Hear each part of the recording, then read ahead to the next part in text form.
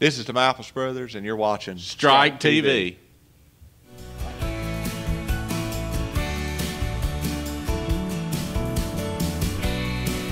Hey everybody, Brian here, Strike TV, Backstage Access.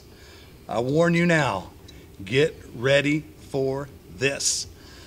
Our special guest, you know, I don't know, there's really not much way of describing them, but just down home, good old music. I say there's two types of music, type you like and the type you don't like. Well, that's the truth. And I think it's a sold out show tonight. I don't know, I haven't heard, but I hope we have a good crowd. Anyway. Well, there's believe me, because I kind of looked online. So for those of you that said, hey, the Malpass Brothers, you're like, oh, dang, I need to check these guys out. You got to go online and get this stuff early. Following up, you know, matter of fact, check them out in your local area. But then we're going to talk about this a little bit. I think you have a little festival. You going to keep that? We do, going? yes, sir. Yeah, so we were going to, you get 3 days, okay, to check them out. So what's the website real quick? So it's themalpassbrothers.com. That's simple? Well, he came up with it. He's creative. Well, you said that took some thinking right there. I've been watching. You say he's the better brother or something? Oh, he's the only one I got, so okay, well, that makes him the best automatically. Okay. But yeah, he's a genius in the group, don't you think?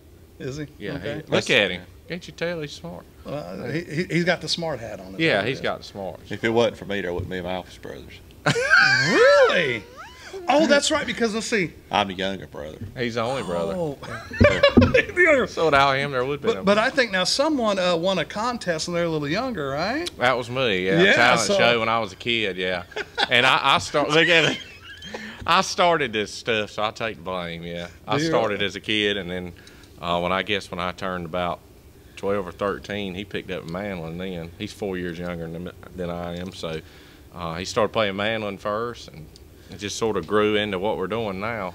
And the music kind of runs in your blood, right? It does. Our grandfather ran a little bar, really, and played and sang there, and we picked it up from him. And my mom, of course, plays piano in church and stuff like that. So we've got the honky-tonkin' gospel on both sides.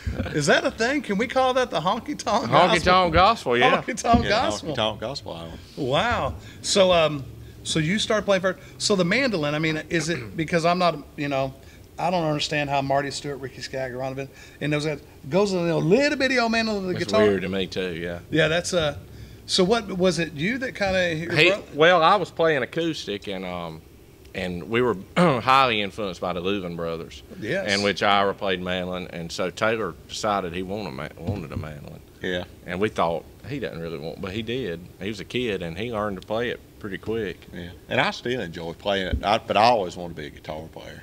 Right. That was always my thing. Well, you got that. I wanted to be a guitar player before I even knew what it was. Wow. Because I loved the way they looked. Okay. Was there any influences? So when you're talking about, you know, when your grandfather they had the bar type thing, what were some of the influences of y'all that you listened to, I guess? Was there anything? Oh, yeah. I mean, for Louvin brothers, Merle Haggard, of course, Charlie Pride was a huge influence. Yeah. Ernest Tubb. Yeah.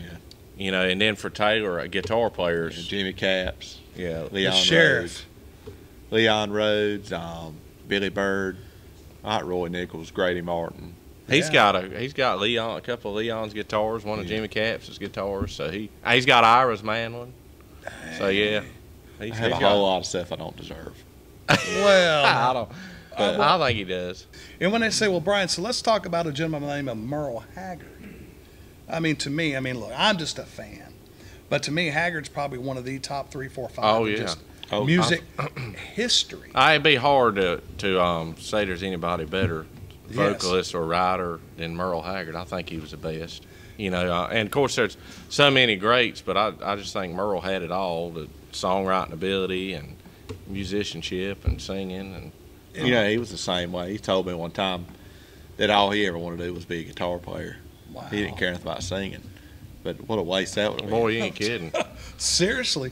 You know, and it's funny. So we say that, you know, we have Merle in them, but he saw that much in you guys. Well, he did. He did take us under his wing, and, you know, we don't feel worthy of getting to do this stuff with these people, but I guess they see that we're passionate about it and love it, and you know, we're trying to keep it alive. I had a guy ask us earlier. He was asking about the band. He said, "Were y'all any good?" I said, "Well, I don't know if we're any good or not, but we sure do love what we do." So that's the main thing, you know. Well, I mean, you must be good if you have festivals and then. Well, we do. We have a 3-day festival in Denton, North Carolina. Yeah. that Mother's Day weekend, and you can attend that. Well, this year we have the Isaacs and T. Graham Brown as our country and gospel guests, and then loads of great bluegrass bands too, and then we're having a new TV show on RFD TV that comes on Saturday nights. And we just started filming season 2. We did the second season. Well, we've already filmed part of it, and then I think we did the second part of it in January. Yeah, so and played the Opry a bunch of times. So we've been blessed. You know, we're happy. You know, people say, well, when you gonna make it big? But doing what we do, getting to play those places is that's the ultimate thing to us. You know, of course, be an Opry member that'd be the tops. You know, but well, I'm sure that we definitely don't do it for the money. Boy, that's right. and it's definitely hard on you. Speaking of that, can I borrow 20? Yes, you know what I do, because I owe them actually 20 apiece. That's right, yeah. Just for letting me be on here. So well, you I owe you things. Yeah, I got here early. That's right, yeah. So, but you know, actually to help them out, we go to the MalpassBrothers.com. MalpassBrothers.com. And so let me tell you, they have their latest project that is out. Was so good they had to blow the thing up. Oh gosh! And make it super size. That's right, super size. So y'all check this out, Lonely Street. We're proud of that album. Doyle Lawson and Ben Isaacs produced it, and it's got a right smart amount of songs on it we wrote. And, yes. Of course, they're all. I like it that it's country. the Taylor Malpass. The Taylor Malpass. Yeah, it does. Chris Malpass, the Taylor Malpass is second. That's really all that matters, isn't it? Yeah. So tell us about the Doyle Lawson story real quick. I was on a plane. I flew to Mexico to see a guy named Kid Rock. Okay, yeah. And somehow, some way, we all ended up being on the same plane. And I said, "Sir," I'm just the biggest fan of yours. You would not believe it. This has been years ago. Wow. Of course. I said, "Sir, I'm the biggest fan." That man thought I was crazy. Oh man, he's because I was there for Kid Rock. Well, he's a great. I ever wonder why Kid Rock didn't go by Pebble. I don't know. That's a good idea. So go to the MalpassBrothers.com. and they're going to put up a Pebble. And so so let's talk about the record. See what I have to deal with. Yeah, right. Yeah, a lot of good songs on there. Of course, there's a couple that We Don't, Jeannie Seeley wrote there. Yes.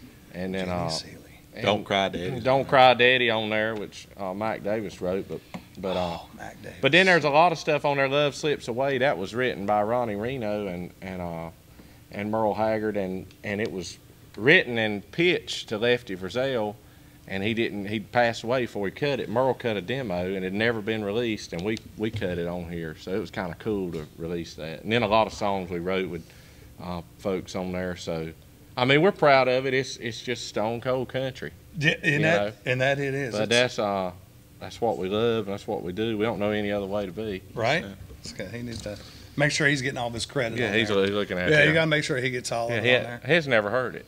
How many songs did you write on that co-write? I didn't actually write any on this. Chris, Okay. Chris is a way better writer than No, I am. I don't know about that. I didn't even get all the credits I deserved. Listen to him. Who's counting? Who's counting? Right? You look good in the picture, though. As long as the money shows up, right? You know, when we went and took that picture, there was a little abandoned town. Well, still, I mean, there's still It's here a in town, Texas, but it's yeah. here in Texas. You know, we stood out there in that street for like 3 hours, and that car never passed. Yeah, really, it's an abandoned town. Hurricane had hit it. Okay, well, I'm not happy about the Years hurricane, ago. but can you let me know where that is? That's where I want to move. I want to think of where that town is. I'll find out for Yes. sure. Do you know Tracy Pitcox? Oh, yeah, he does the Heart of Texas. Yeah, we do a lot. He's on our host on our show, and Yeah. his photographer, Kimberly, she took that picture. I heard that in the 20s and 30s that town was like a booming destination. Really? Like New York booming. That's cool, yeah. And then a hurricane came through and like destroyed And the it. hurricane did that and just shut it all down. And then we came there and made it That's worse. just a piece of. Well, you came finished back it to off. put it. So can they change it Piece to of the useless. Malpass Brothers town? or I would something? love that. That was You just know? a piece of useless information. Well, we thought we'd tell No, you it's anyway. good information. I mean, look, so right there you got the statue, photo for the statue of the town already picked out. That's right. I bet we won't never get any credit for that. We probably won't, but it's worth a try. We're gonna give you the credit. I want a statue. Wow. So so tell us about a Malpass Brothers show. Well, if you come, of course, you'll hear some of our original music, but then we do a lot of Merle Haggard, Hank Williams, Stonewall Jackson, Louvin Brothers, Johnny Cash, and then a lot of comedy. We do a lot of laughs. You know, we like to tell funny stories, and Taylor's good at all that. So we like to make the people part of the show. Yeah. And then, of course, if somebody has a request, if we can hear them hollered out or whatever, we'll try to do it. And then at the end of the show, we always go out and sign until the last person leaves, you know, because without them, we wouldn't be able to do it. So. Well, and that's good to know. So real quick, so you mentioned the Opry, and I forgot to ask because I love the Opry. Oh, yes, sir. I really do. So how did you get the invite or the note to, hey, you're going to play the Opry? That would have been Jimmy Capps. Yep. The sheriff. Yeah. We had done the Larry's Diner a lot of times with Jimmy. Yeah, Larry and Country Diner. he was getting ready to celebrate his 60th anniversary on the Opry. His first time ever playing the Opry was behind the Louvin Brothers on Knoxville Girl. So he asked us at the Ryman to play Knoxville Girl. That was our first time on the Opry doing that with him behind us. Marty Stewart was behind us. It was a cool, and then after that, it's just been continued going, you know, and every time we go, the Opry's tops. Oh, yes. To me, you know, and so it's important to always be there when they call if we can, you know. So. Oh, definitely. I love the Opry. So I go back. When you go backstage, you walk along that wall. I guess where the inside is, where they have little Coke machines or a little iced tea machine. There's a picture with Emmylou Harris. I think it's Emmylou Harris and Ricky Skaggs. It may be. Somebody says Emmylou Harris, but and Keith Whitley, but I don't think it is. I'm trying to think of that picture. I'll have to look at that next Yeah, time so I'm when we're there. walking in where you have that little area where they have this, and they used to do Larry Gatlin when they did the Tuesday night Right, kind yes, of sir. show. They would Yeah. kind of sit there, yeah. When you walk back there, there's that picture of Emmylou Harris. Find out who it is for me. I Every will. time I'll I do that. go, I look at the pictures and I always see Oh, something I didn't see. I just look at the pictures and I'm just,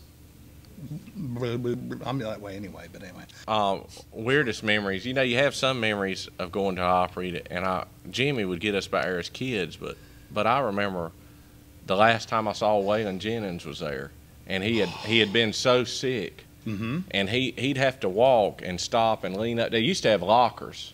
Yes. Down he'd walk and stop and lean up beside the locker to get his breath to keep, but he was in bad. Do you remember that? He was in horrible shape, but that was the last time I saw Waylon Jennings. He was backstage visiting. He wasn't playing that night. It's changed so much. Oh, yeah, it's changed. Oh, yeah, it was, so I was there one night, and speaking of the locker, Rudy Gatlin was so happy because they gave him a locker. Oh, yeah. And I think the Gatlins are usually in room 1, which is Mr. Akins. Oh, yeah, they We're still supposed are, to keep, yeah. You're not supposed to close the door. But Yeah. You can do that. Yeah, that's exactly Yeah, right. yeah, Larry, and they talked about the locker. But Yeah. anyway, so, man, I could sit here and I could talk to you guys all Well, night. thank you, man. I But- appreciate you. So better than that, I'm just going to go catch another show.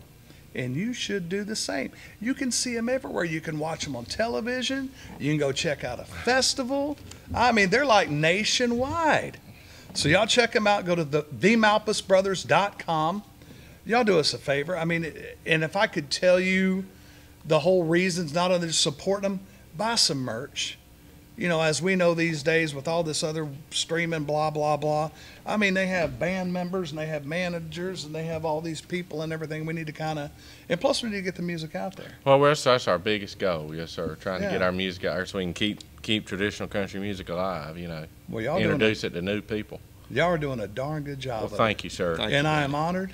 Well, thank you I'm for thankful, what you do. appreciate you. So, but anyway, so y'all check us out, striketv.com. Go to themalpassbrothers.com. Tommy, thank you. Sir, I appreciate you back there, Mr. Smith, right? Is this- That's it, Landon. Yeah, he's our Landon. drummer. Oh, Landon. 20. Dude. Are you 21 yet? Almost. Well, as long as you don't 21. life without parole, you're okay. That's right. So anyway, Brian here, Strike TV. We'll see you next time. Down the road of memory,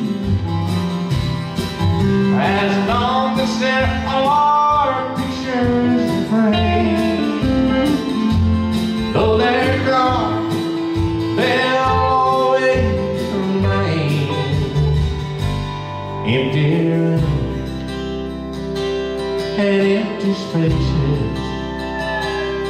ones I love used to be. Still they live not too far from me, down the road. How memories.